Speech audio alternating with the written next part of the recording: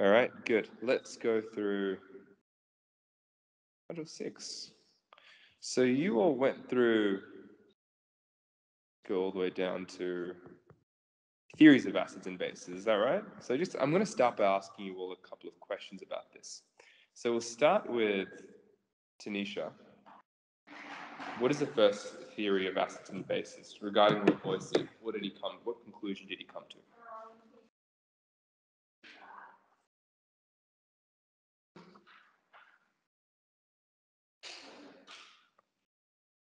Pranav? He said that acids and bases, they contain oxygen. Acids contain oxygen, right? So remember here, he's trying to define an acid. Okay, so Lavoisier, I remember Lavoisier has an O for oxygen. Okay, what was the flaw, Mahe, with Lavoisier's theory that acids contain oxygen?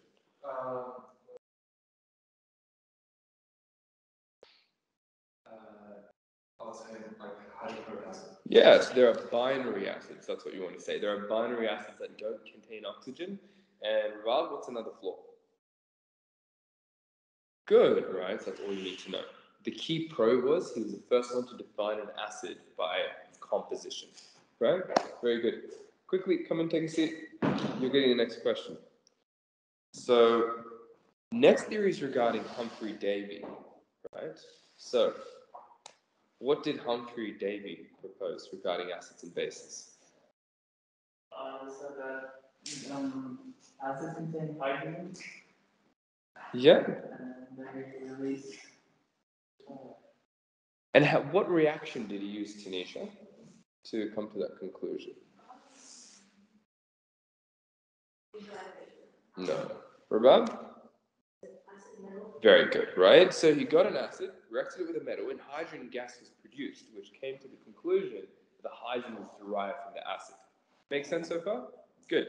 So then it takes you to Arrhenius' theory, which is one of the most high-yield theories, because there are many pros, many cons. Mahef, define an acid according to Arrhenius' theory.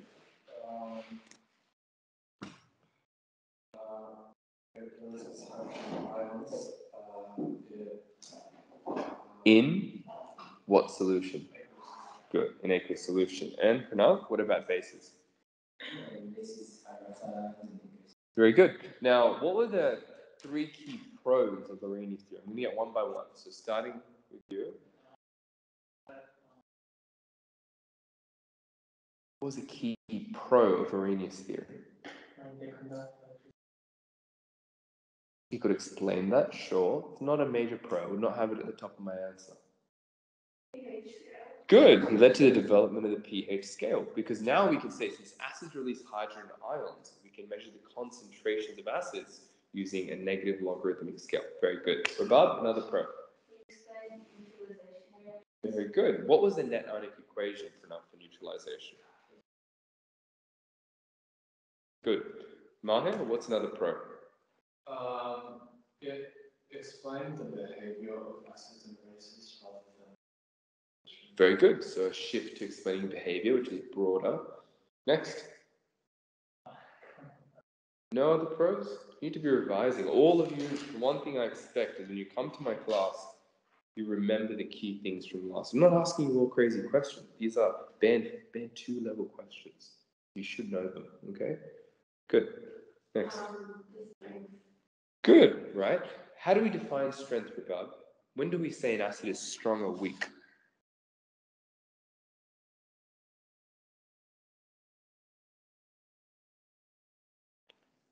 What about the arrows will tell you whether it's a strong or weak acid? If it's strong, the reaction will go to completion, right? All reactions will go to the right to some degree, but when it goes to 100% completion, that is a strong acid. Give me an example of a strong acid. Good. Okay. And if it forms an equilibrium, what do we say? It must be a weak acid. So this is all about what? Degree of ionization. What are these molecules, or what are these species? They're ions. So ionization is what we're talking about here. If the degree of ionization is 100%, it is a strong acid. Does that make sense? All you should get a red pen and write that down. Degree of ionization is what determines whether an acid is strong or weak. Very good. We've gone through the pros. Those are the key pros that I wanted to hear. In a long response, I'm not going to be here to prompt you. You will need to know those key pros yourself. pH scale, neutralization, strength of acids and bases, you must have in your answer.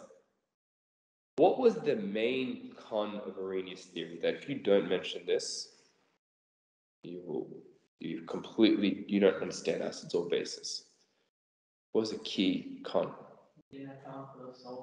Very good, right? Did you see the ending of both of your definitions was in aqueous solution? Acid-base reactions don't need to happen only in water, right? We can have reactions in gaseous state that are neutralization. Arrhenius could not explain that.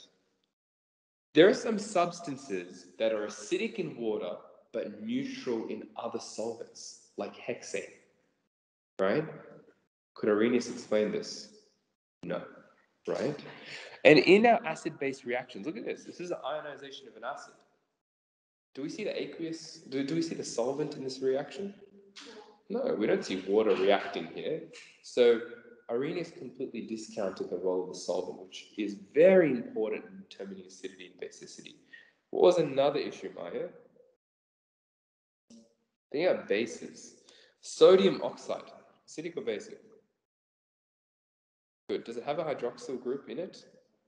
But it's basic, right? Could Arrhenius explain that? No. What about sodium carbonate? Does that have a hydroxyl group inside its structure? But is it basic? Yeah. Okay. So what are some other issues? Tanisha?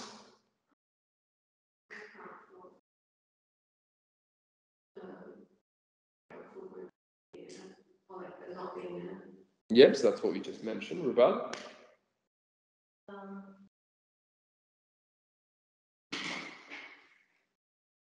Any other? Isn't it like acids behave differently, like a basic, something like that? Yeah, so they behave differently in different solutions, which is to do with sulfur. So that's back to point one. Yeah, so that highlights the solvent issues. That's again point number one.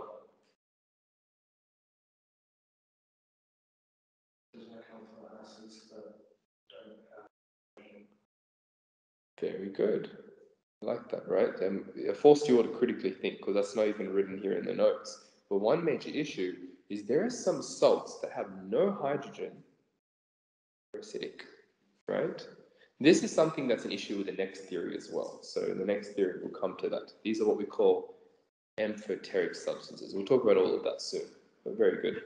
All right, so that leads us in the early 1900s. Two scientists came up with their own theory. Tell me about that theory. Yes, tell me about it.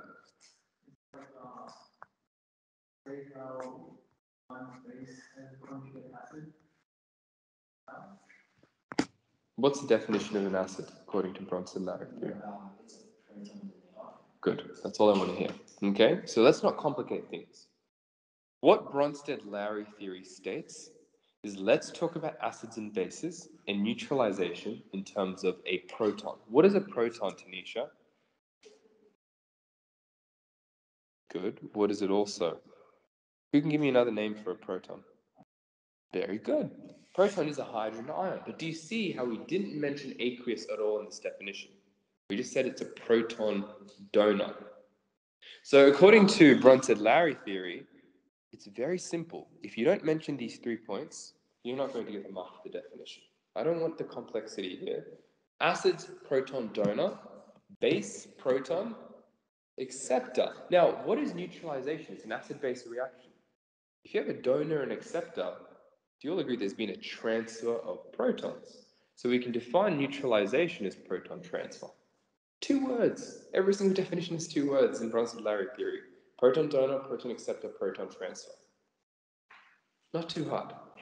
The big difference happens when you start writing equations, right? So according to Arrhenius theory, HCl would ionize to form H plus ions and easy. And the state must be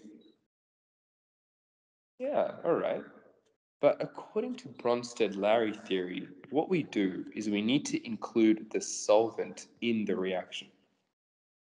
The main error of Arrhenius theory, Bronsted-Lowry theory, is directly accounting for. They're putting the solvent in the reaction. You'll see that. Now, what happens? What did we say? A proton is just a hydrogen ion. Well, think of it as a hydrogen. A proton is a hydrogen.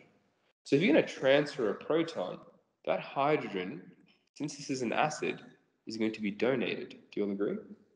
So what are we going to form in this process? What is this called? Hydronium, right? What kind of bond, special bond, exists in the hydronium ion? Coordinate covalent bonding. Because remember what happened? It's a water molecule, but the hydrogen ion will come along and it'll form a special bond where both these electrons are from the oxygen. Do you all see that? The hydrogen ion has no electrons to give in a bond. It just takes both the electrons off that oxygen.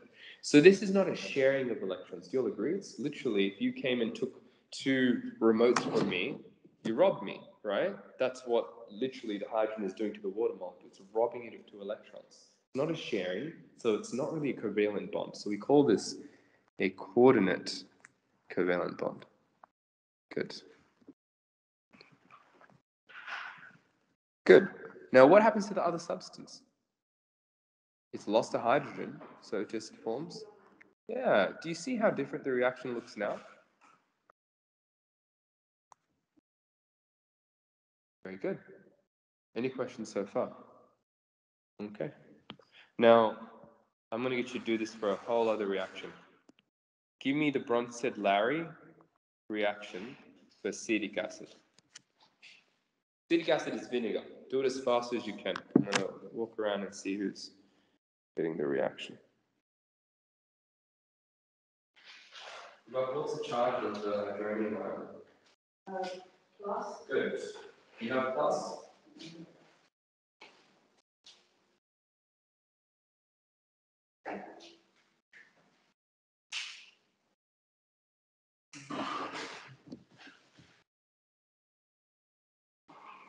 Tanisha, what's the charge of water? Water? Yep. Good. So should your water have a charge next to it? So what are you going to do to that charge? Next to your water?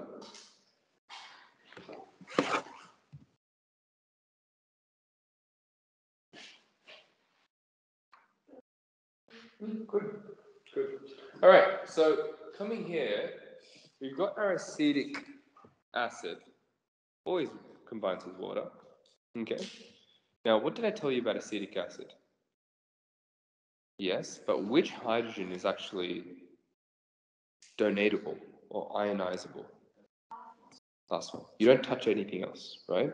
So what we need to do is we need to transfer that hydrogen. So is this a strong or weak acid, we said? Equilibrium arrows, right? That's how we represent that. Now, what's going to happen is we form this ion here. What do we call that? The acetate ion or ethanoate ion. This is also known as ethanoic acid. So the ion that it leaves behind is the ethanoate ion. Okay. Now we also will form hydronium because that hydrogen would be donated to the water. Make sense so far? Now, the reason I brought this reaction up is, do you all agree this reaction is going in both directions? Now let's start defining these terms here. Who's the acid? Ethanoic acid. Why? Because it donated a proton. Do you all agree? Who's the base here? Yeah, water accepted a proton. Do you all agree? So a neutral substance, a substance we think of as having a pH of 7, is a base. Do you all realize now, acids and bases, it's a behavior. It's not a composition anymore. Water is behaving as a base, although it's not intrinsically basic. Okay? So here we're going to call this a base. Why? Because it accepted a proton. Look at what happened on the other side. Now, I want you to go in the opposite direction for me. I haven't finished the reaction. So finishing the reaction off, this should be H3O plus, aqueous, aqueous, liquid, aqueous. Going backwards, what is a hydronium ion doing, everyone? It's donating a proton. Do you all see that? It's giving the proton back to the ethanoate ion, which is going back to form ethanoic acid. So we would call that a acid. And what about the ethanoate ion? What is that doing? It's accepting a proton. So what do we call that? Good. So we have acids and bases on both sides of the reaction. Do you all agree? But do you agree? They're very similar to one another. This ethanoic acid is very similar to the ethanoate. How do they differ? By one hydrogen. What about water and the hydronium? How much do they differ by? They're kind of like inverses of one another. With hydrogen, without the hydrogen. We call this conjugates. Okay? So if this is your acid, we call its conjugate, aka the molecule that is one hydrogen different to it, the conjugate base. Okay? The conjugates are always on the product side. The original substances, we call them acids or bases. Okay? I'll write the full word for you. You shouldn't just write C base. Please write conjugate base. And it differs by one hydrogen.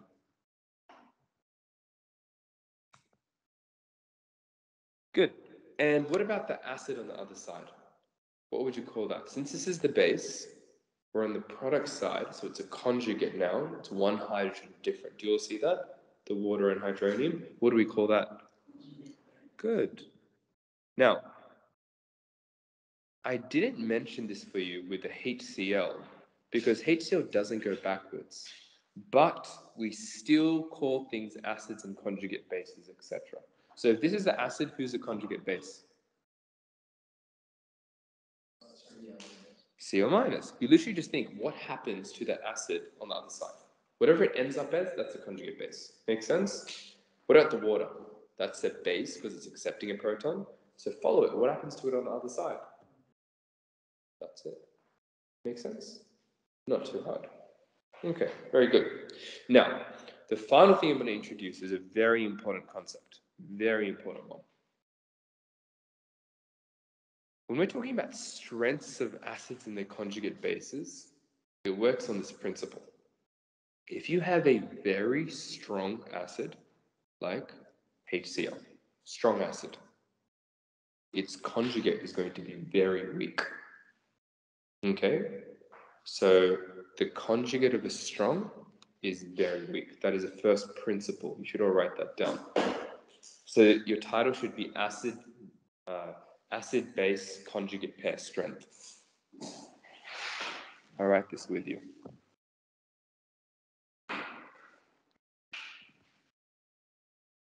Acid-base conjugate pair strength. Are you all learning this at school? Already finished this? Right. Okay, well, good. All right. And Pranav, same with you. You haven't learned this yet? Yeah, we just started this. Okay. Is you already learned conjugate pair strength? Or okay. Well, you're learning it now. All right. So what did we say? The conjugate of a strong acid or base is a very weak ion. Okay. Now, how do we define weak, everyone? Degree of. If it's strong, it ionizes to 100%. If it's weak, it partially ionizes. If it's very weak, it doesn't ionize at all, doesn't do anything. So have a look at this. What did we say? We said HCl is strong. Do you all agree? So what will its conjugate base be? Very weak. Okay? The conjugate of a strong is very weak. Okay? Look at how weak this base is. Do we agree? We're calling CO minus a base, a conjugate base. What do bases do, Rabal? Protons accepted. Good. But have a look at this. Is this chloride able to take a proton from H3O plus and go back? Is there a reverse reaction at all? No, nothing. Do you all see that? So the conjugate of a strong is so weak that it can't even ionize, it can't even act as a base. Do you all see that? Very good. So principle number 1 is the conjugate of a strong acid or base is a very weak base or acid.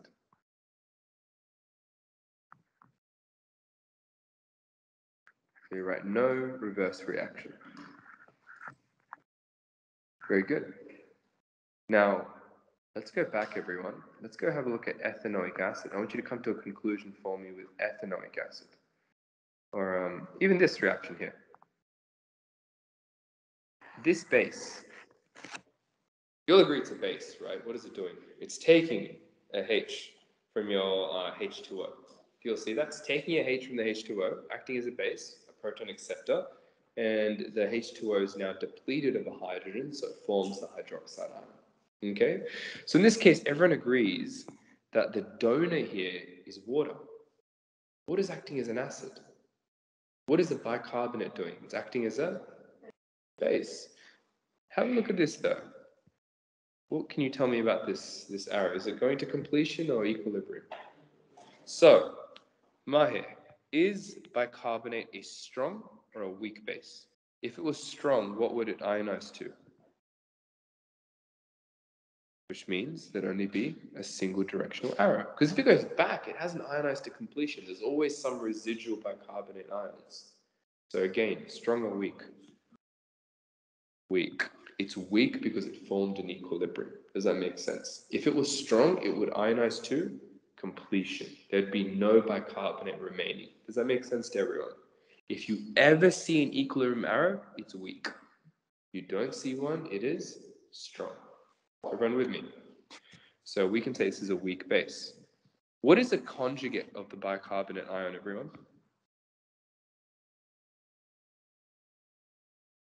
Yeah, just follow it. What happened to the bicarbonate? It accepted a proton and became carbonic acid.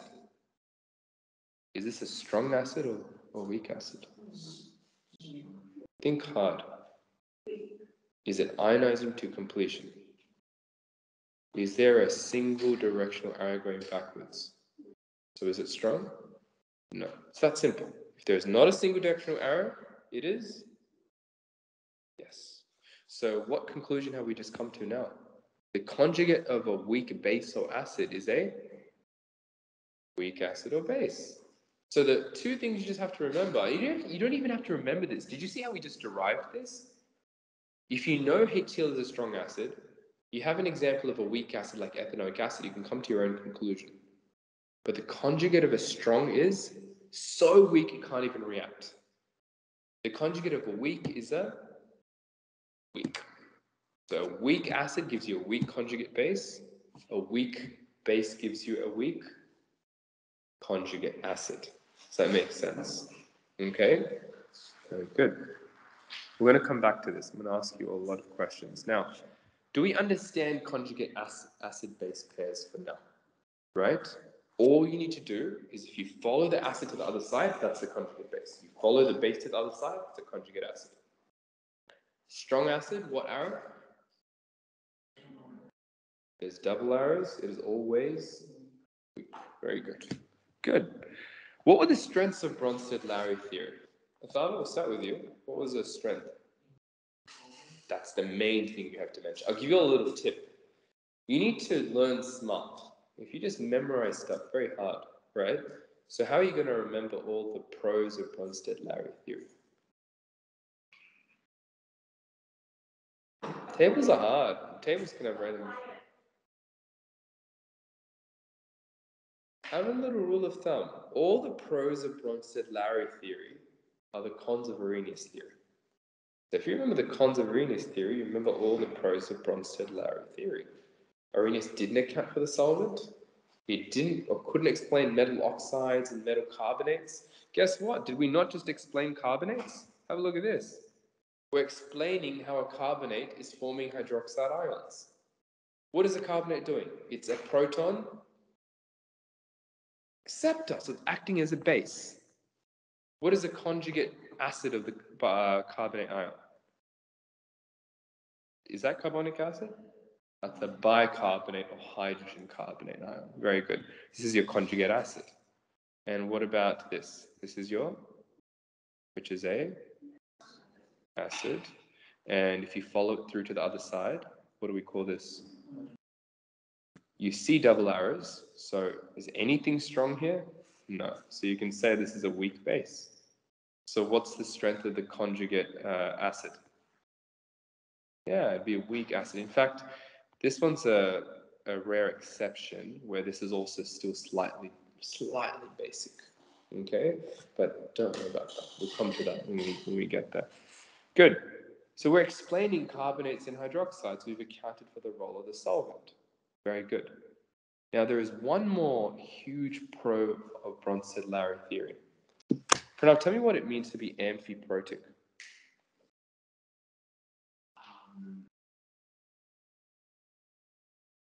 This is your perfect example.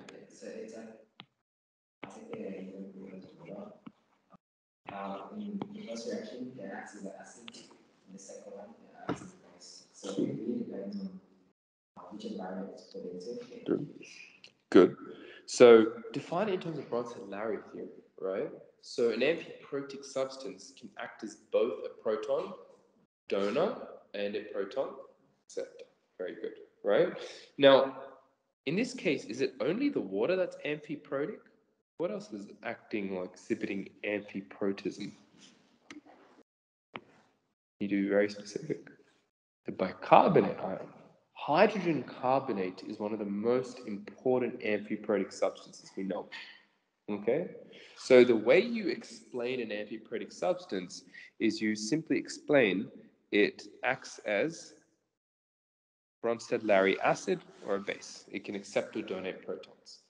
Now have one reaction with that substance, and you could have water, or you could even have, let's do our own amphiprotic reaction. So we could have bicarbonate plus acid. What would happen, everyone? Write the reactions. And then bicarbonate plus base. What do we form? Very quickly.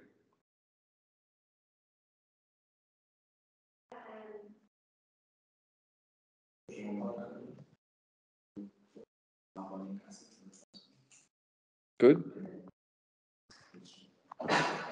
Good. How do I know that? Because I know hydronium is a very strong acid, right? It is literally the defining feature. All acids will release hydronium ions, right? So this is a very strong acid, so it forces the bicarbonate to act as a base. What do bases do? Accept protons. So I'm literally going to take a hydrogen from that hydronium ion and attach it to my bicarbonate.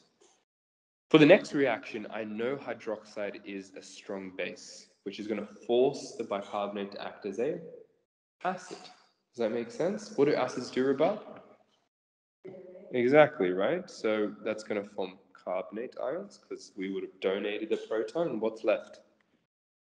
We would have also formed water because the hydroxide would accept the proton acting as a base. Okay, I want you all to label it too. So this is your base, this is your acid. What are your conjugates? Good. Yep, you're right. And that would make water the conjugate. Good. And what in the other case? What about the carbonic acid here? Are you sure? Yeah, right. Because the bicarbonate here is acting as a base. So when you follow it through, it'll be a conjugate acid. Okay. What about the H3O plus? Good. Easy. Done. You're all masters of Bronsted-Lowry reactions. It doesn't get more complicated than that, right? Any questions so far? Good. We're going to keep on revising this. The rest of this module, you'll be practicing what you just learned today, every single reaction. So don't fret, you'll get faster and faster at this. But do we have any questions at all so far? Good. Glad it makes sense. Now, we'll talk about the weaknesses of Bronsted-Lowry theory. This is not as high yield. It's good to mention in a long response. When should you mention it? What kind of question, verb? And discuss. Discuss is pros and cons. Evaluate is pros, cons, and judgment. So whenever you need to state cons, you mention these, okay? Now, one of the main cons of Bronsted-Lowry theory is this. Have a look at these reactions here. Have a look at this one. What's going on here? What is this substance? Acidic or basic?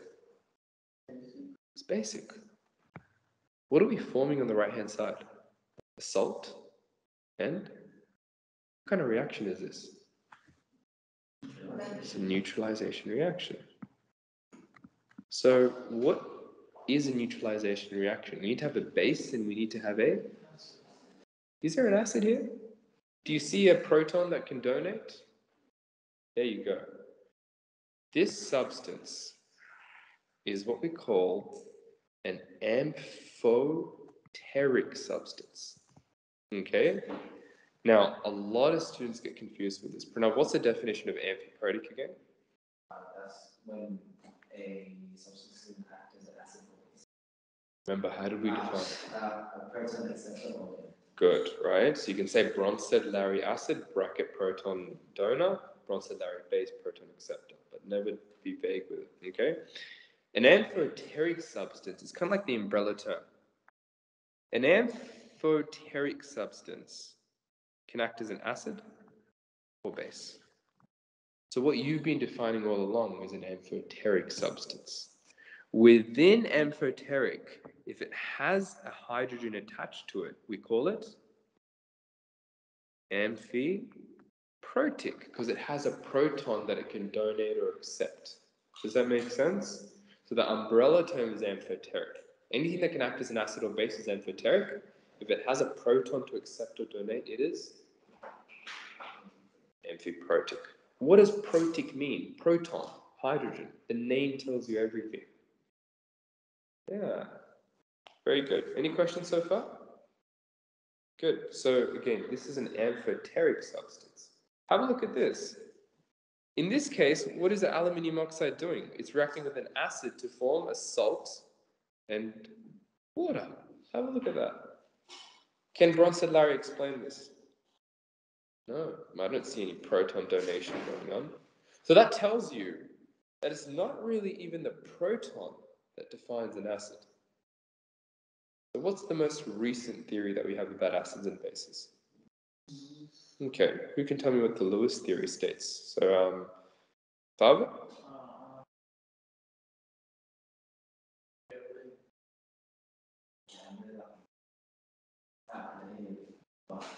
Lewis acid is an electron acceptor.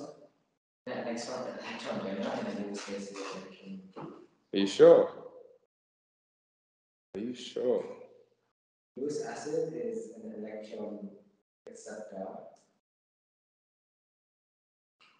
So you're right the first time. And it's not electrons, electron pairs. Okay?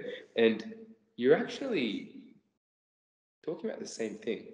So when you were talking about Bronsted-Lowry theory, you just need to shift your focus from the protons that are moving to the electron pair. Have a look at this, right? So think about Bronsted-Lowry theory. Maybe I should give you another structural diagram to help you all out. So we'll talk about ammonia, right? So this is ammonia. What does ammonia do? Is it an acid or base, everyone? Yeah, right? So we'll talk about ammonium, NH4+. So this is NH4+. What is ammonia? An acid or base? Slightly acidic. Because ammonia is a weak base, its conjugate acid is also weak, which is ammonia. Ammonium, this one. So ammonium here is a weak acid. Now, what do acids do? They donate protons, right? Let's think about Bronsted-Lowry theory. So what's going to happen to this water is this proton is going to be donated to it. Everyone with me? So what are we going to form now? We're going to form ammonia. And we're going to form, what else? Hydronium, very good. Now what we're doing here, everyone, is we're zooming into what's going on, okay? So this should be double arrows here. So this is ammonium. Do you all see the NH4? You see how it's donating a proton because it's an acid? That hydrogen is being donated away from it, okay? What's happening to the electron pairs that you see, right? So have a look at this, rubbing all this out. This hydrogen is going to get attached to this to form this NH4 plus structure. So this is our ammonium, this is our ammonia. Okay? Have a look at the electron pairs. What's happening here? That hydrogen is moving into the ammonia to form ammonium. Do you see that? Ammonia is on the left-hand side. The hydrogen is moving into it to form ammonium. What is a hydrogen doing? When it forms its coordinate covalent bond, right? What is it doing to this electron pair? Do you all agree it's accepting the electron pair here, right? So this hydrogen, since it's accepting this electron pair, is what we call a Lewis acid. aka it's an electron pair acceptor. And what is this ammonia doing? It's donating its electron pair to the hydrogen. Do you all see that? So the hydrogen can form this bond here. The ammonia is giving both of its electrons for the hydrogen. It's an electron pair donor. Do you all see that? So what is it acting as? A Lewis base. Electron pair donor.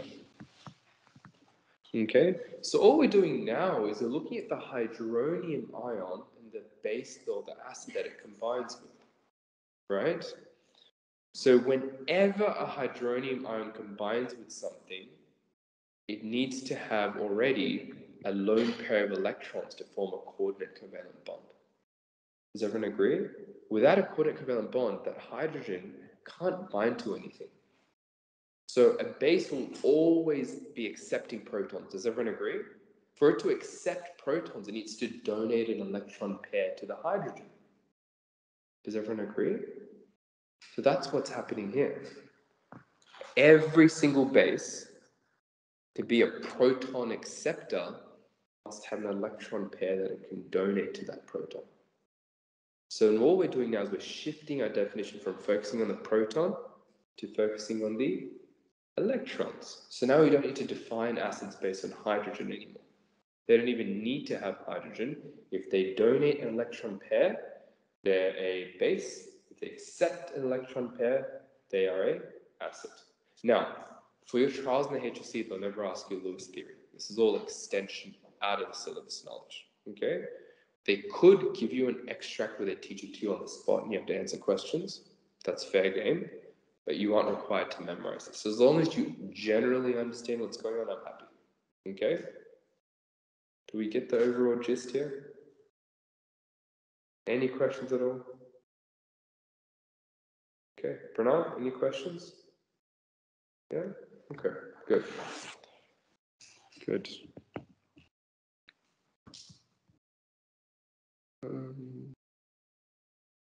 Good, all right. All right, let's move on to our next dot point for our content focus. So, I'll get Athava, could you read it out for us?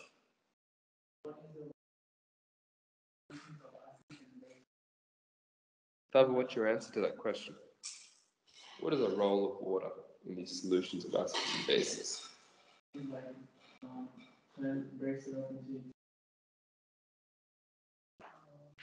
You sure?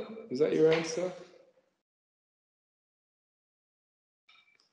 Maya, what is the role of water in acids and bases?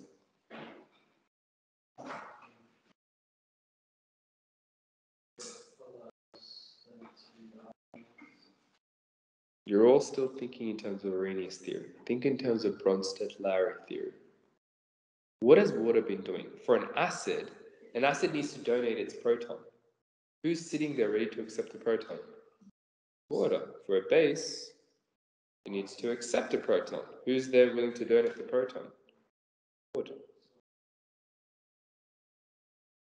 Exactly. Water acts as an amphiprotic substance that enables acids to donate protons and bases to accept protons. That is the one-line answer to this entire inquiry question. Does that make sense? Good. Write it down. I'll write it down with you. Now, has anyone done the red cabbage indicator practical? Yeah? Tell us what you did.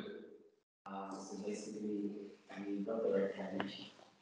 I don't believe it, but yeah, it's actually red cabbage. And Yep. we just put it in the picnic like we boiled it up. Yeah. And we got this. Why did you boil the red cabbage? So it's an indicator, right? You can't just cook the red cabbage itself again, or it's gonna contaminate the substance. So I mean, yeah, so then you need like a liquid substance of it that contains. Boiling leaches the pigment from the cabbage. That's the goal of boiling. Okay? So when we talk about red cabbage, we don't care about the cabbage. We care about the red pigment. It has a name called anthocyanin. That is the name of the indicator we are creating. Does that make sense?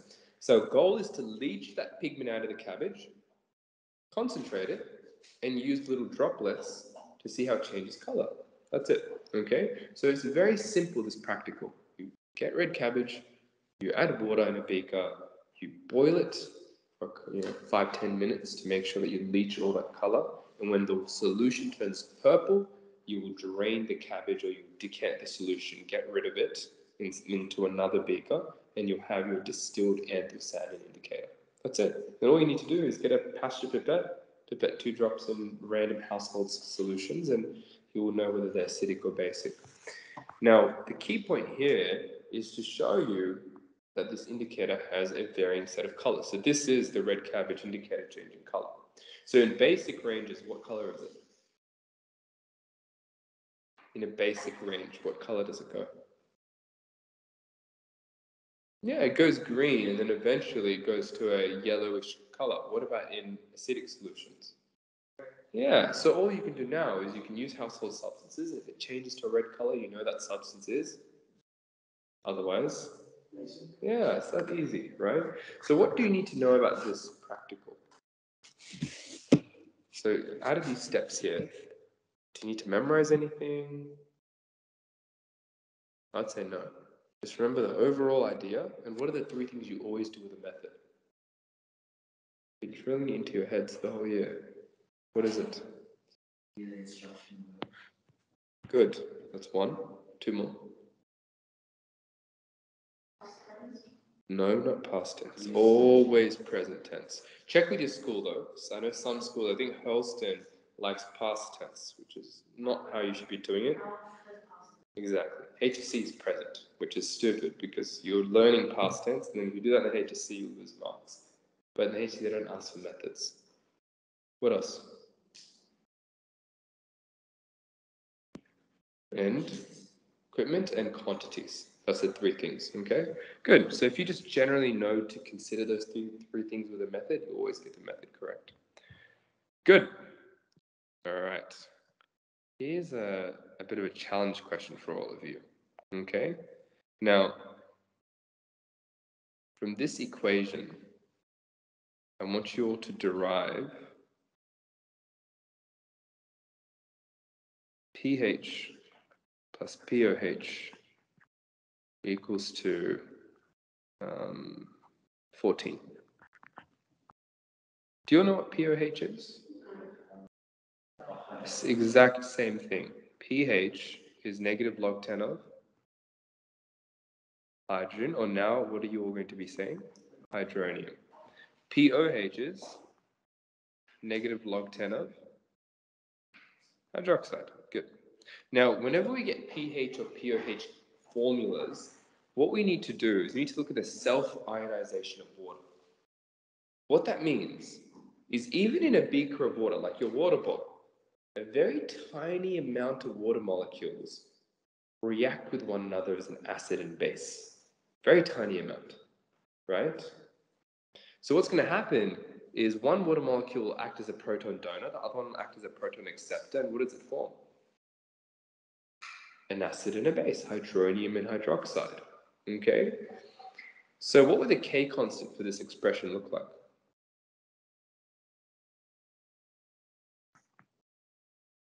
Quickly, what's the expression? Good. Hydronium times hydroxide. That's the K constant. Now, at 25 degrees, this K constant is equal to 1 times 10 to the power negative 14. Big or small number? Tiny. So that tells you only a very small amount of water is engaging in this reaction. Does that make sense? Majority of water exists as liquid water. Good. So now that you have this equation, I want you to derive this for me. So show me that pH plus pOH is equal to 14. Before you do that, everyone, just make a small fix for me. This should not be H2O, this should be OH minus here, and the same here. Okay?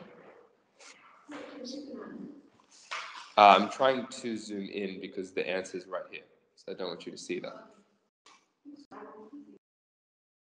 So this?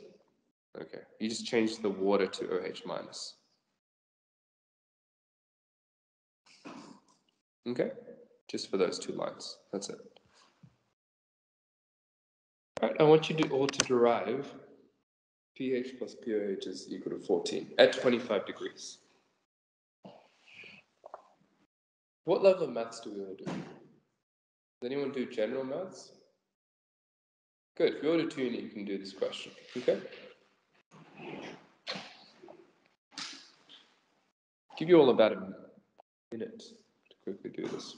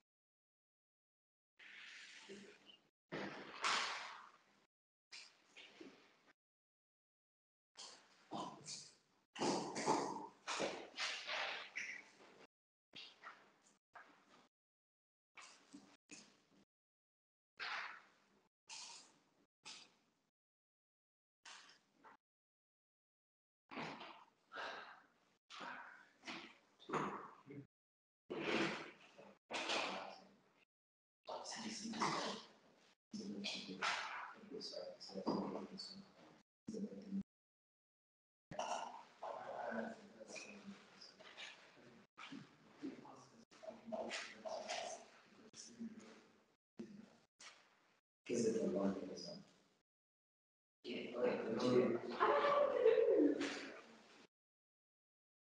Because I'm pretty sure we'll do this one.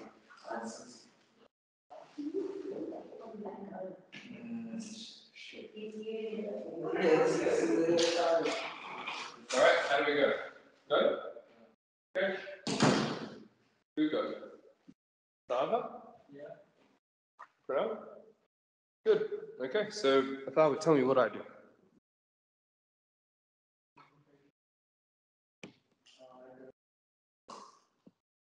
Okay, what if okay, sure, we can do that way as well. But how about we try not changing it to X just yet? Keep it as hydronium. So we can say hydronium times hydroxide is equal to what at 25 degrees? Good. And since these are being produced at a 1-to-1 ratio, they get made in equal amounts, right? So we could say this is hydronium squared, which will give us a completely different formula. But for now, what do I do next, Atharva?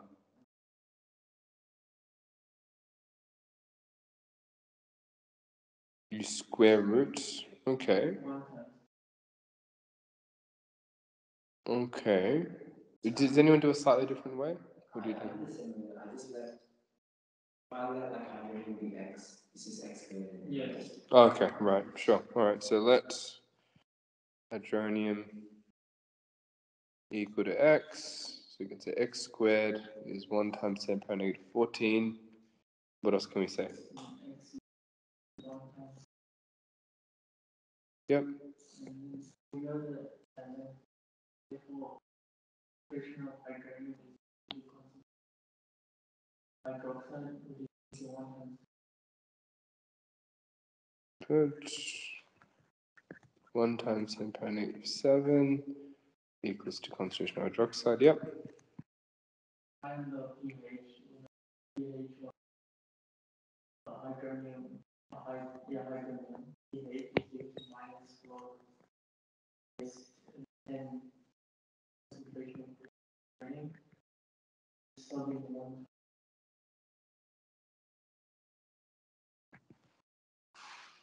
Which equals to 7. Okay.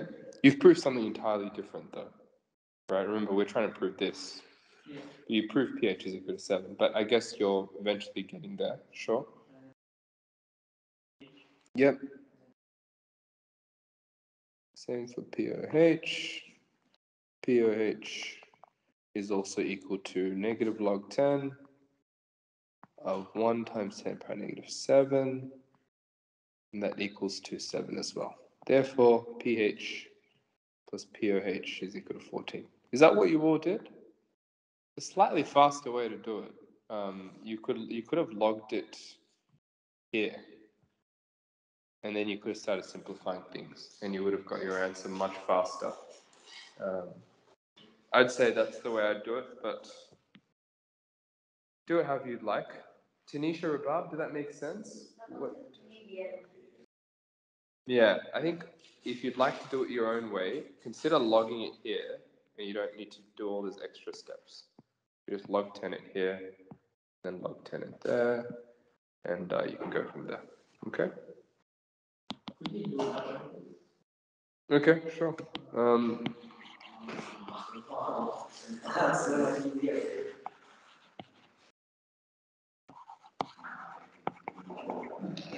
Okay. Who has done it? Did anyone do it that way originally? Good. All right, so Maher, I'll let you take it away. So then log 10 of hydronium times hydroxide is equal to log 10 of 10 to the power negative 14. Yep, keep going. What would you do now? So that is to figure out that it's negative 14 as well on the right side. Yep. So which equals to log 10 H3 plus. Log 10 H3 plus times H minus. Yep. H3 plus times of H minus from the expression is Okay. so 10 10 1 times 10 to the power negative 14. Okay. which we could also write as negative. But doesn't it just tell you negative 14 equals negative 14? Yeah, so we proved that we proved that the statement is true. Yeah. I thought you could also do this, right? Couldn't you say, isn't it the same as equals to log? We can therefore say, what's it called?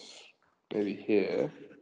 If we times both sides by negative 1, we get negative log 10 of hydronium times hydroxide is equal to 14. And then can't we say that's the same as negative log 10 of hydronium minus log 10 of hydroxide equals 14. And that's pH. Can we not say that? Actually, I didn't. It's not plus. No, it's It'd be plus and then minus here. This. And so therefore we can say, well, this is a formula for pH. This is a formula for POH.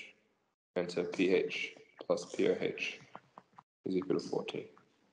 Good. But anyway, the reason I wanted us to go through this deep mathematical route is so you understand where these formulas are coming from. All these formulas link back to the self-ionization of water. That's how we calculate pH. That's how we derive the pH plus POH formula. The other huge assumption we make is all this is happening at good. The second you change the temperature, even the pH of water changes. It's not 7 at 37 degrees, etc. Right? So that's, they've asked a lot of exam questions based on this in trial papers, and I'll show you some very shortly. Good. All right, let's move on. You can look at the rest of the calculations in your own time, but we will move on to a set of very important equations here. So far, you learnt the pH equations, right? Which is pH is equal to negative log 10 of hydronium. POH is equal to negative log 10 of hydroxide. You also learnt that pH plus POH is equal to 14. Those are the three key equations, right? And obviously you can reverse these and you can say, well, hydronium ion concentration is 10 to the power of negative pH, and hydroxide ion concentration is 10 to the power of negative pOH. Does everyone agree? So we can come to that conclusion. Now, here's a set of extra equations, and these are extremely high. I would say these are one of the most important Mod 6 calculations you will be doing. And it's to do with Ka and Kb. Now, everyone, do you all agree pH, POH, they're all a function of what?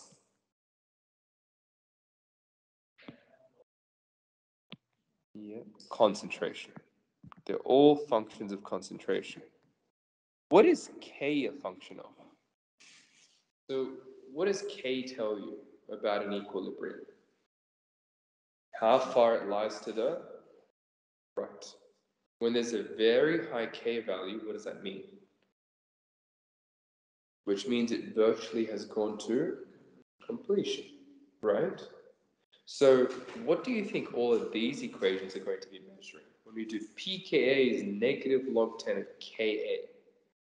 We said Ka is a measure of equilibrium and completion. When a reaction goes to completion for an acid or base, what do we say about the acid or base? Strong. To degree, these formulas are to do with not concentration, but strength. Make sure you understand that. It's going to say strength. So what does that mean? If an acid is strong, let's think about this. What will its Ka be? Let's conceptually understand this. Strong acid, what will its Ka be? High. What will its pKa be, given that pKa is negative log 10 of Ka? Very good. So strong acids have a low pKa. They test you on this. They'll give you a bunch of acids with different pKa values. The strongest acid has the lowest pKa value. Does that make sense? Okay, good. Also, I wanted to mention something about your exams, right? So I think a lot of you messaged me about asking for an extension for your exams. Your exam will be next week. Are you all happy with that? Final week of class, come in, just do the exam, and then over the holidays it will be marked, and then when you come back, first lesson, you get your marks and how you went. It is 2 hours, that's right. 55 marks, 2-hour exam. Good. 2 or 1.5, I believe. 1.5. Because 55 marks, 54. Maybe 52 marks. I need to check the paper. But 1.5, which means we have half an hour for me to go through anything, questions you have that you've done as well. Okay? Good. So strong acid, high Ka, low pKa. K is the equilibrium constant. That's all it is, which is K, right? We just put an A because it's an acid.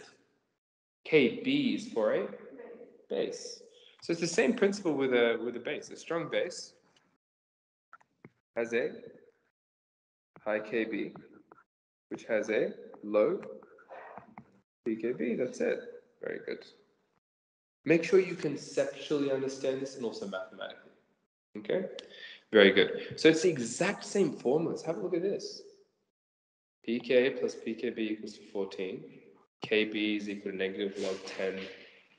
pK is negative log 10 of K. Now, the only thing I do want to stress is this equation here. Very important you understand this one. Okay? This equation is relating to conjugate acid-base pairs. So I want you to put a red bracket around this, and this is to do with conjugate acid-base pairs.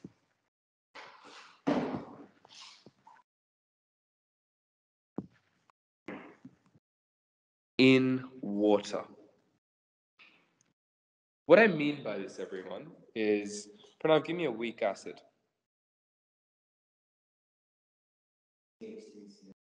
Okay, acetic acid, right? So this is the equation for acetic acid in water.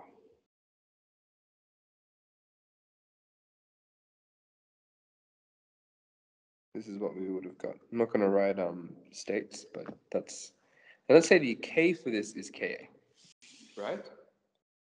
Kb represents the equation for the conjugate base in water. So what I mean by that is, what's the conjugate base? This is your acid. Who's the conjugate base? Good. So we need to have another equation of acetate reacting with what?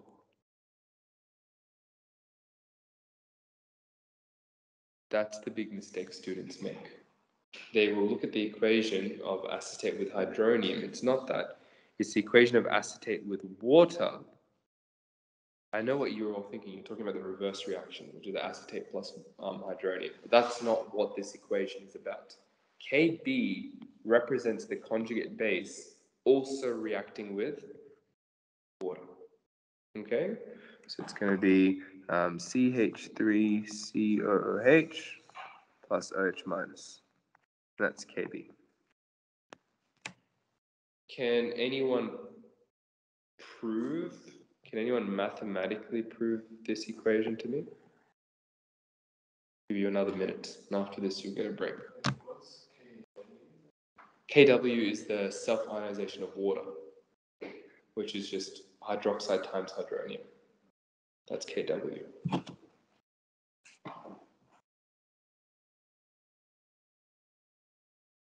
Use this equation here, and prove to me that when I multiply Ka times Kb, I'll get 1 times 10 to the power negative 14. And this is at 25 degrees.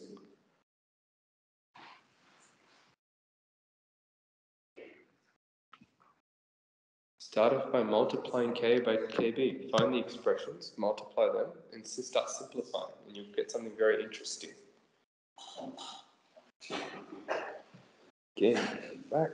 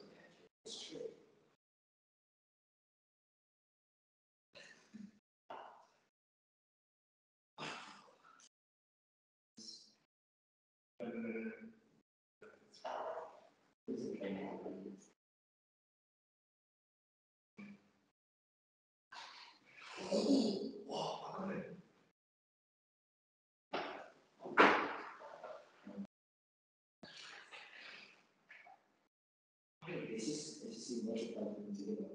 Yeah, and then, And there's no chain. yeah. Go to the easiest stuff. But not everything. It's just a H mass and H2 plus one. But then remember.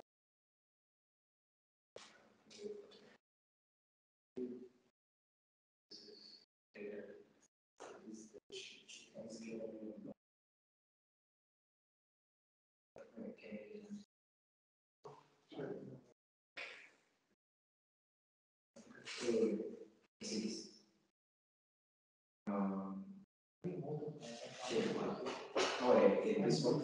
Cancel this one. This one, cancel this one.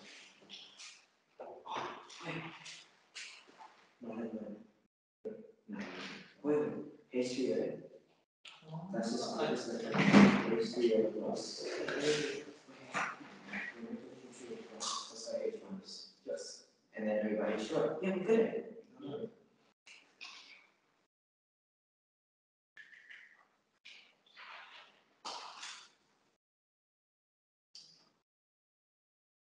And then K value. It's H2O squared. Why? Remember, self-organization is H2O plus H2O. So it's going to be H2O times H2O plus H2O. That's going to be. So we literally have the value. Who's got an answer? Good? Good. Nisha?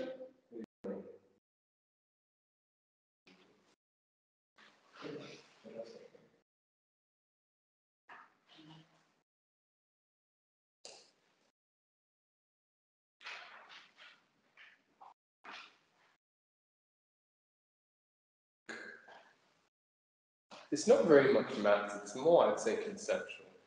We'll break it down and see how we go. Alright, so let's understand this. So what would the formula for Ka be in this case? K is going to be, yeah? Yeah? Good. Divided by? Are you sure? I should have included states for you, but you should know this. Do you add? Okay, good. See, you could add H2O, but the only thing is H2O would be, what would it be? 1, right? So, look, for your case, we'll go with what you've mentioned, and we'll include H2O, okay? If you'd like to, it's also fine, but just know that would be 1 arbitrarily. You could choose to include it or not. Now, how can this be simplified further? Looks really messy so far. Pardon? Yes, is there any other way it could be simplified? Are these not equal to one another? Right? Do you agree they occur to 1-to-1? For every molecule of CH3CO you form, you also form H3O+. Okay? Keep that in mind. We'll write the full equations first. That's also H3O squared divided by CH3COOH. Right? That's K. What about KB? What is KB equal to? Good. Divided by? Sorry, hydroxide times acetate or acetic acid? Good. Good. COO minus. Okay. How about we start? Would you like to add H2O as well? You can do it. But that's just 1 again. If I do K times KB, do you all agree? I just multiply this with that. Now, look at what's on the numerator and denominator for each. So CH3CO minus is at the numerator for Ka, and it's at the denominator for Kb. Does everyone see that? CH3CO is the denominator for Ka and the numerator for Kb. We said water is just 1. So Ka times Kb is what? That's it. Hydronium times hydroxide. And what is that also? Yeah, which is 1 times 10 to the negative 14. Does that make, yep? Oh, wait, is it 1 times 10 to the power negative 14 times kW? No, that's kW. kW is 1 times 10 to the power negative 14. So that's it. So the reason that we're going very maths, even though in chemistry they're never going to ask you to derive this, is once you understand where these formulas come from, you'll be very comfortable using it and you won't have any issues in the future. Now, I know I said I'll give you a 5-minute break. Before I do that, we'll come back to this equation here. We haven't learned buffers yet. I'd like you to do this question. Oh, no. Can you do this question? pH of Ka, calculate the pH of. Yeah, you can. Throwing you on the deep end. After this question, I promise you'll get your break. Okay? This is an immediate challenge question. This is the hardest that a pH calculation can get. Okay?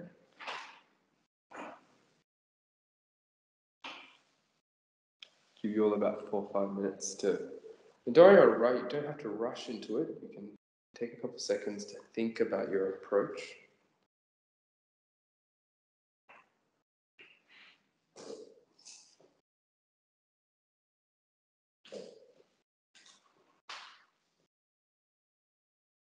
This is a very challenging question, especially for most HSC students.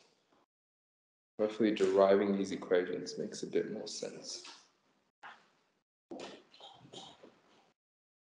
sorry, I forgot the equation for carbonic acid. Okay, treat it like a Bronsted-Lowry equation. Okay, so if you have carbonic acid, what does an acid do? I mean, like, I forgot the H2CO3 formula.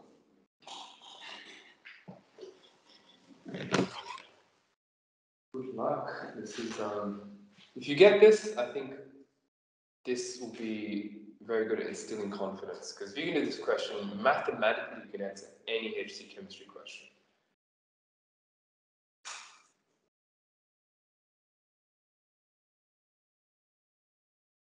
Okay, maybe I'll give you all about 3 minutes.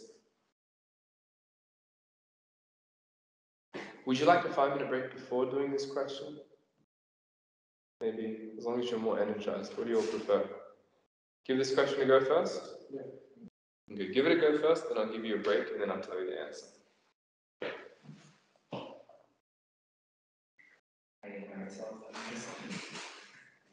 Okay, what would you prefer? 5-minute break and then go through a solution, or solution first? Okay, done. All right. Okay, I'm going to do exactly what all of you would have done. So, Rabav, what's the first thing you do with any chemistry calculation question? Good. What's the equation? Tanisha?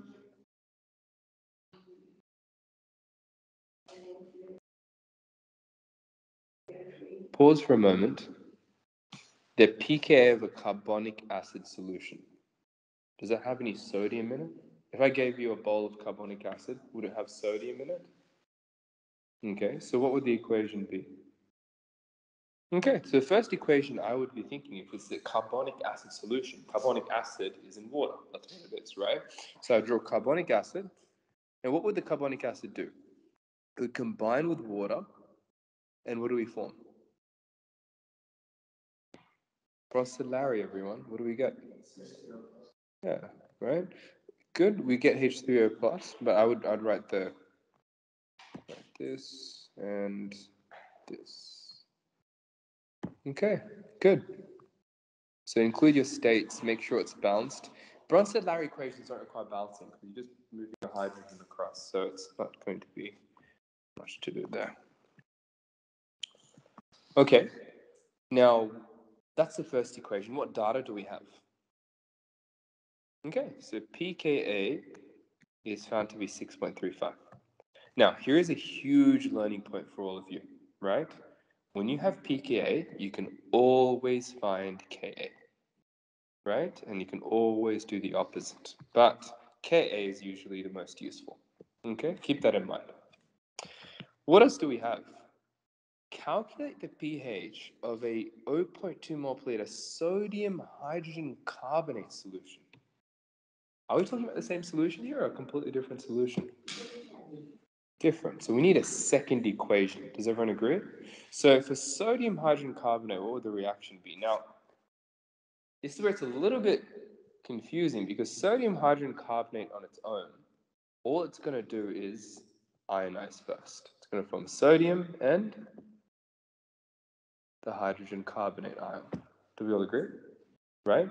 Is a sodium ion useful in any way? It's useless. All these ions bound to the hydroxide ion, sodium hydroxide, potassium hydroxide, they're useless. They're only used to form that base. They don't actually contribute to the basicity. Make sense? We care much more about this side. So, sure, I'll write this equation, but the actual equation I care about, everyone, is the bicarbonate ion that's going to combine with. What does it combine with? Think about this. This is in a bucket of water, right? So what is it combining with? Water. And what do I form? This is a base. So what do we form? Yeah. Carbonic acid. And hydroxide ions. Good. All right, so I've done my equations. What's the next step? Data. What is my data? Is there any other data that I have? Yeah, so I've got the concentration of my hydrogen carbonate. It's the same as sodium hydrogen carbonate. So that's 0.2 moles per liter. Okay, sure. Do I have anything else? Well, what can we do next? We can draw a diagram. Do we need to draw a diagram here? They're not too important because there are not many steps involved, right? What's the next thing I do then, Rabab, if I'm still stuck? You guys can't forget these steps. If you get these steps, you will not be able to answer these questions. So what's the next important step? Yeah, so what is it asking me to find? I want to find pH. To find pH, what do I need? Good. Now, think about this. In this equation, is there any hydronium ions? Do you see H3O plus? Yeah, second one. No. So how do you think we're going to find pH? We've got hydroxide. So what can we find? Maybe we can get pH from finding POH. Okay, and for us to find POH, what do we need to find? Concentration of OH minus. So do you see how framing the question kind of gives you a plan of attack generally? Okay, let's start with this.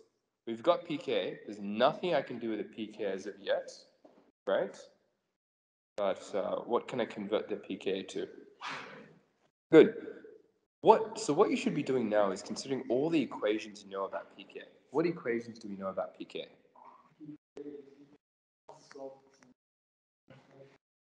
Good. What else do we know about pKa? Good. pKb equals to 14. Would you like to follow this route potentially? Why would you be considering this route?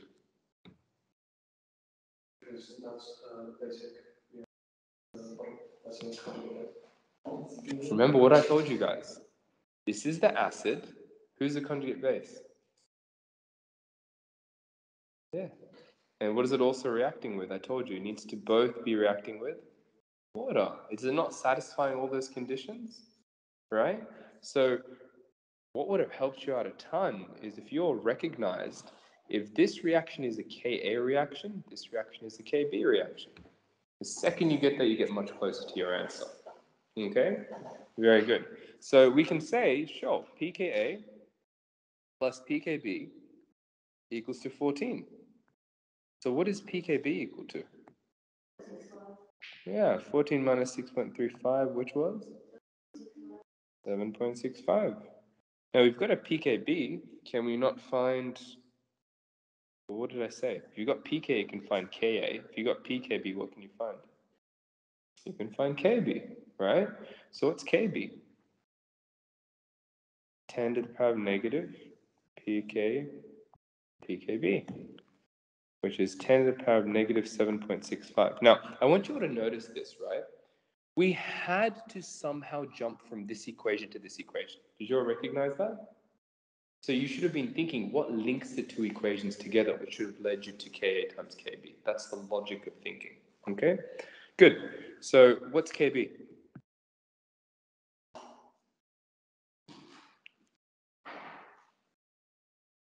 What do we get?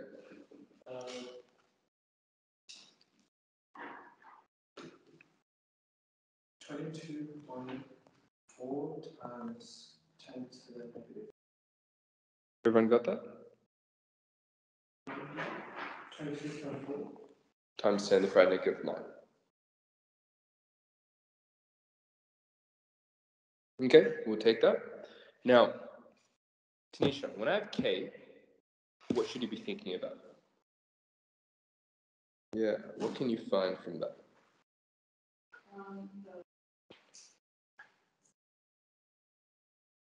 But K is a KQ. We just call it Ka, right?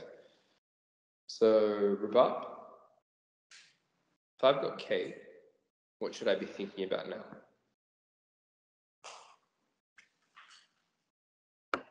No, if I have K, what should I be thinking about now? Yes. Specifically, what am I looking for? Yeah, that's what K is. Conceptually, you're completely right. But I'm thinking mathematically, what should I be doing now? How do I go from K to concentrations? Good. Which, remember, equilibrium concentrations, what should you be considering? Whenever you have K, Rice table is the first thing that should come to your mind. Does that make sense? So there's a very logical progression here.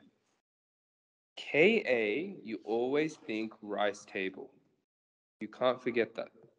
Okay? So always consider that. Good.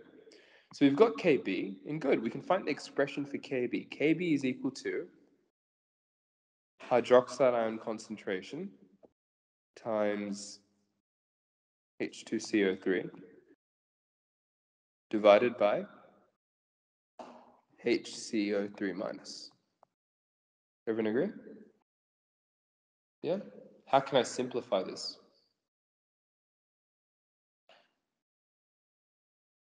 How can I simplify? Hydroxide. If I times it by K, it's going to get way more complicated because I add a whole other formula to it, right? But what I can realize is, yes, that's equal to OH squared. Good job. Do you all agree it's a 1-to-1 ratio here? They're equal in quantity in their production. So we can say that's just OH minus squared divided by HCO3 minus. Because remember, what are we trying to do, everyone? We're trying to find OH minus concentration. We figure that from step 1. The second we find OH minus, we find POH, we find pH. So the goal is to find OH minus here. Okay. Now, that's going to be equal to Kb. Do I have the equilibrium concentration of bicarbonate though? What is this concentration here that I was given? Is it initial, equilibrium, change?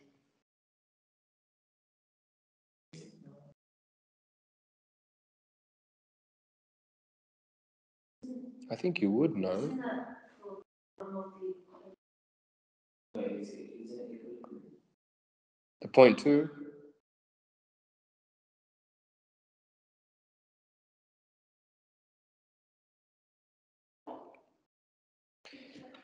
You guys need to think about this, right? When someone measures or creates 0.2 moles per liter of sodium hydrogen carbonate, they don't account for the equilibrium shifting to the right.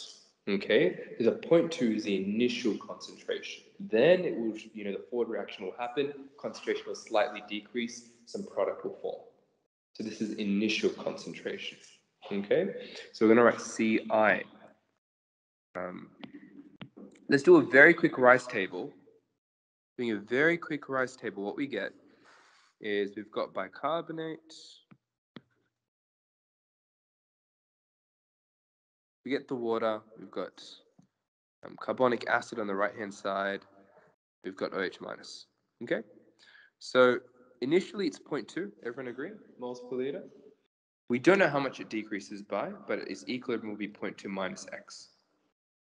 Contrastingly, hydroxide and carbonic acid are initially 0, and they'll increase by X. They'll go to a value of X. So what is Kb equal to then, in terms of X? X squared, divided by 0.2 minus X. But this is the thing. Even if you guys assumed it was equilibrium, you'd be right now, because what are we about to do? That's equal to A. We're going to end up with a quadratic equation. Does everyone see that? So what can we do in chemistry? What did I tell you?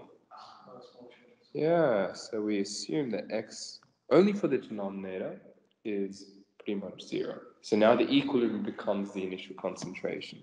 So you can say X squared divided by 0.2 is equal to A. Can anyone tell me what is X equal to?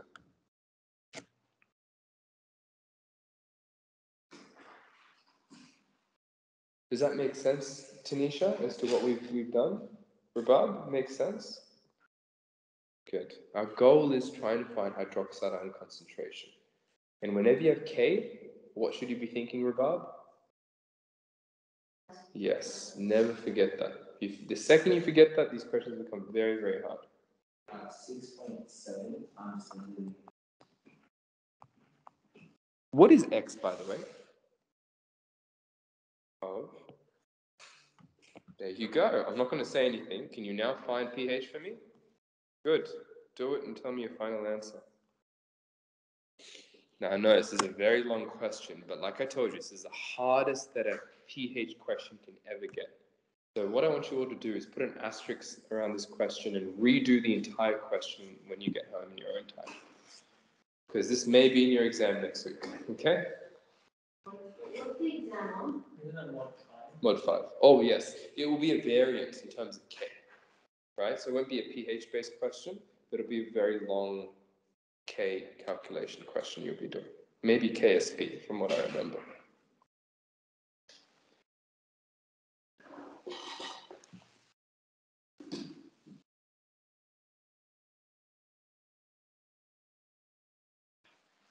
Good. So what's POH, everyone?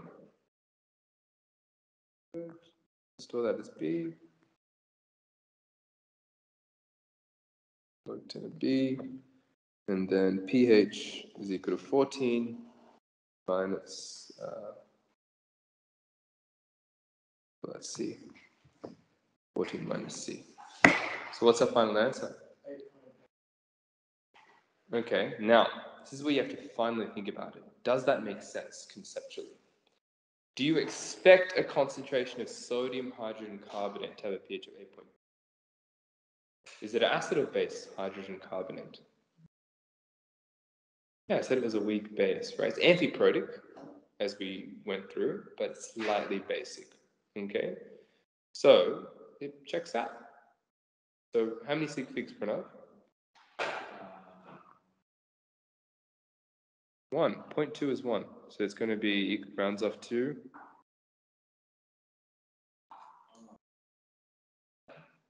0.2 is 1 sig fig, right? It's going to be 9, 1 sig fig. That's it. Good job. So to summarize, the key things you would have learned from this question, the reason this question was hard, everyone, is because you needed to realize that you had written the Ka and Kb equations. And so you can use the Ka times Kb formula. The second thing that made this question hard is whenever you have K, what should you be thinking?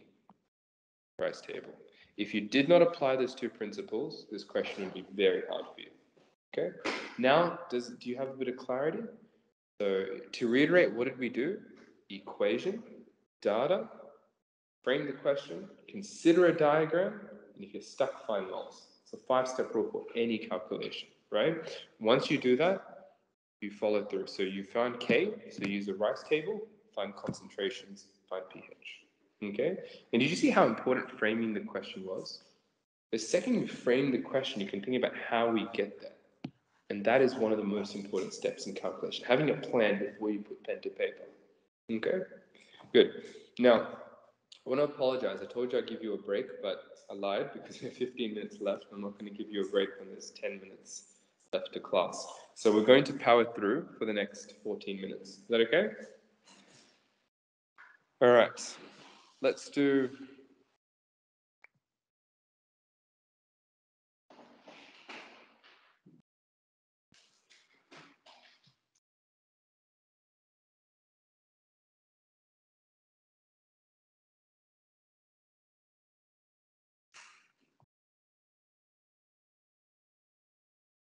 this question. pH. Sure, do this question.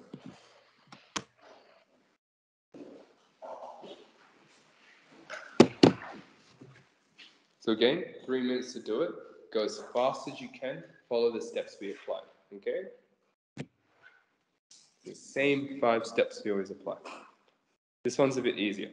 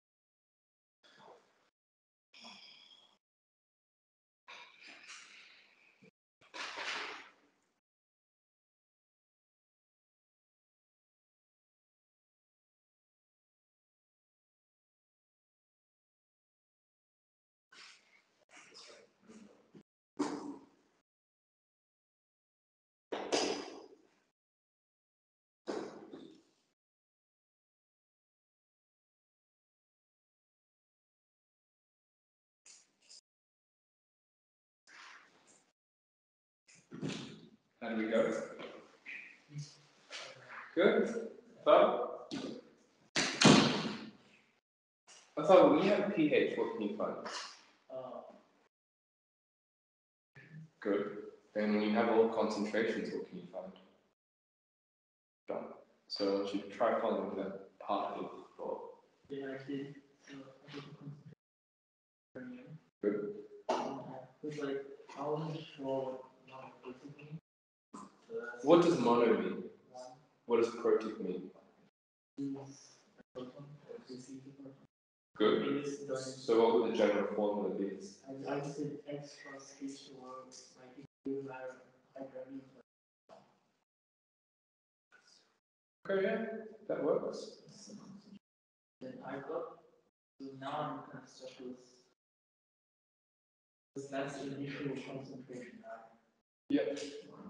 Oh, never mind. Did you do a rice table? Yeah. You should have got an answer. Yeah, I think I did that. Good. What are you thinking right now? Well, I got the concentration of hydrogen. Good. After the rice thing. Good. Are you all realizing whenever you get a K question, what should you be thinking straight away? The only time you don't think rice table is KSD. KSD, you follow what we've always been doing. Pranav, got an answer? Yeah, I'm sure. Maya, got an answer? Alright, let's see how we went. Okay. So, we'll start with Tanisha. What's the first thing I always do? Good. So, what does monoprotic mean? It means it's got one hydrogen that it can donate. So that's the formula. HA or HX, call it what you'd like. If it was triprotic, what would it be? H3X. Does that make sense? So this acid's general formula is HA plus water gives you. Good. See, this is the thing that I personally don't like writing hydronium straight away. Oh, no, actually, I do quite commonly, so that's fine. And then A minus. That's completely fine. Good. Liquid, aqueous. Do we know if it's strong or weak? Yeah, if it's got a K, it's most likely going to be a weak acid. So for now, we put the equilibrium arrows, right? Good. What's next, Pranav? So I'm stuck. What do I do? That's it. What data do we have? Good. What else do we have? What concentration is that again? And at what time point is that? Initial equilibrium. Good. So now we're learning. See, that's what I like to see. We're learning from our previous questions. So whenever they give you the concentration, they give you concentration time equals 0, which is initial. Okay? Good. Now, what else can I do? I'm still stuck, let's say. Frame the question. So what is it asking me for? Good. So Ka equals question mark.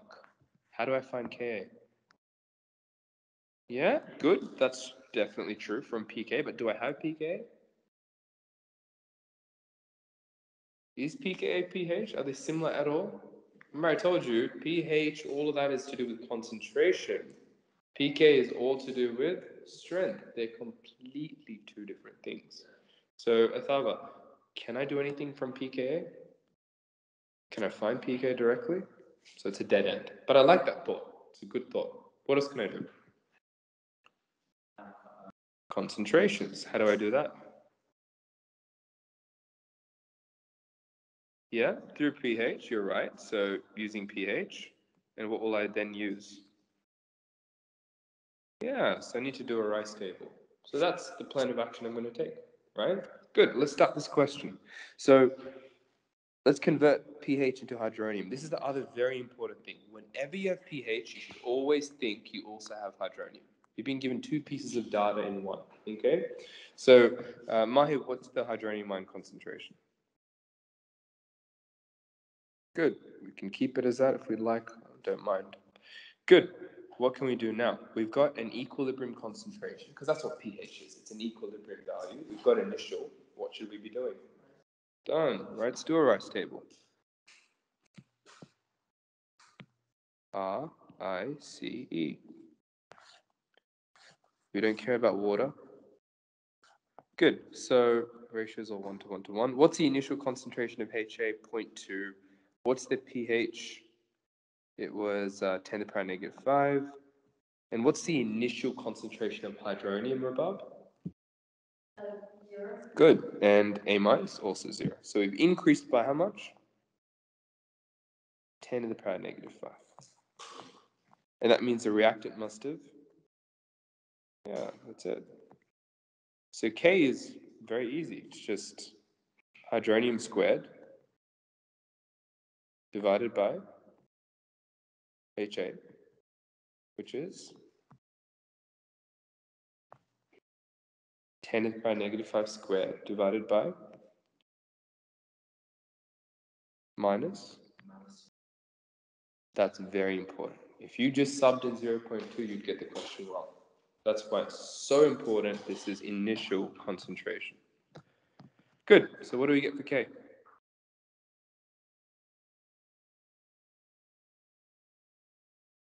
How many sig figs?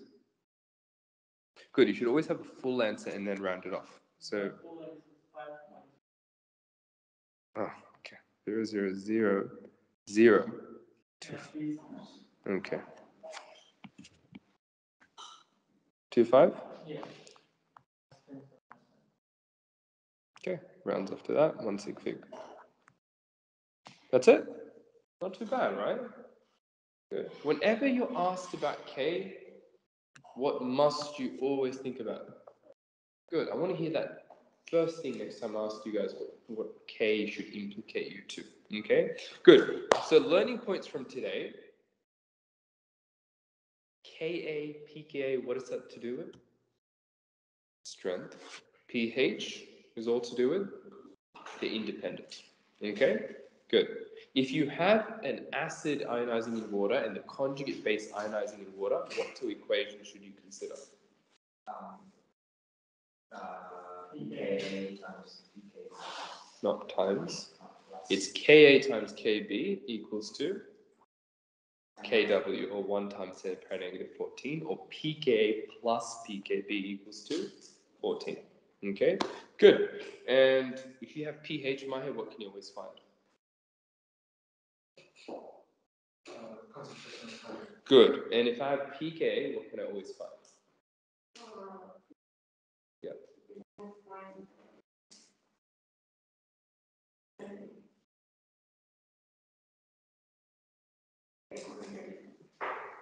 Remember, what is pKa all about? Strength, not concentration. So you wouldn't be able to go and find concentration of hydroxide. So whenever you have pK, you can find Ka. Does that make sense? Good. So that's the last thing. Anything else? Any questions at all? Make sense? I know, I put you on the very deep end. This question was adapted from a 2019 exam choice trial, which floored, I think, 70% of students that did that question. And those are students at the end of the HSC. The fact that you guys were able to at least start is really good, okay?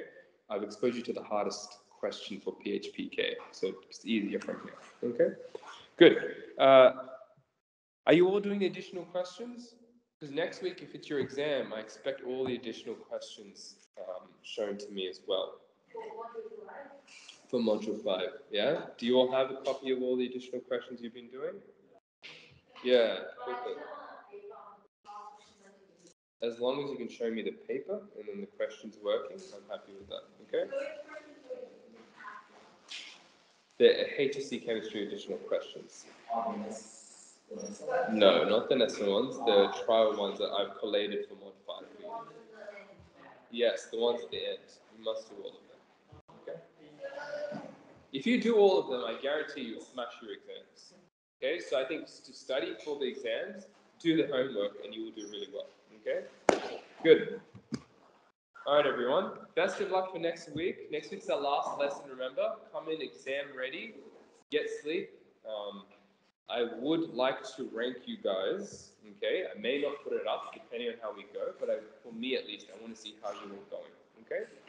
Good. Have a good week, and I will see you next week. Enjoy school.